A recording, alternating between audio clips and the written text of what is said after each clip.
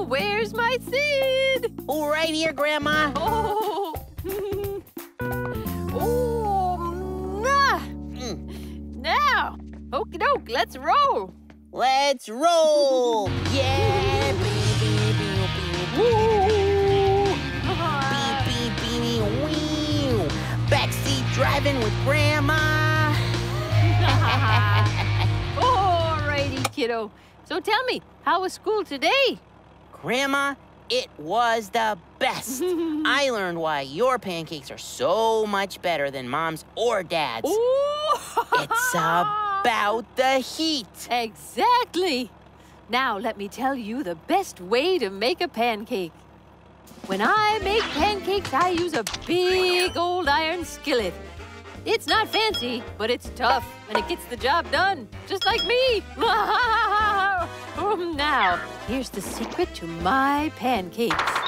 I make sure the heat is just right on the stove. Not too high, not too low. Then I pour in the batter and closely observe it to wait for the bubbles to form on top. That's how I know the pancakes are ready to flip.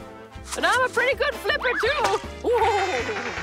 And that's how I make my perfect pancakes. Hey, can we have some of those perfect pancakes for afternoon snack? Why not? Whoever said you can't have pancakes in the afternoon? Not me. My grandma's the best.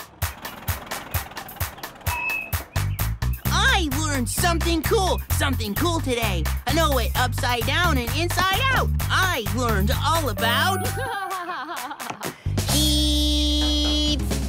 Woohoo! Woohoo! Scientist in the house. I'm stirring the batter. Okay, now, Sid, I'm going to put some of that batter in the frying pan. Ooh, oh boy, these pancakes are gonna be so good. You betcha. Go now, stay back from the stove. It's hot. Okay. Okay. Now, what did I say was the most important part of making a perfect pancake? The heat. And? Oh, observe. Observe, yeah. Oh, Right. Hold on. I see that the pancake is indeed being changed by the heat. The edges are browning. It's changing. The bubbles are forming. Ooh, it's time to flip. Flip Okay, it. okay. Flip it. There. Yes! Folks, we have light and fluffy pancakes. Hey, is this thing on?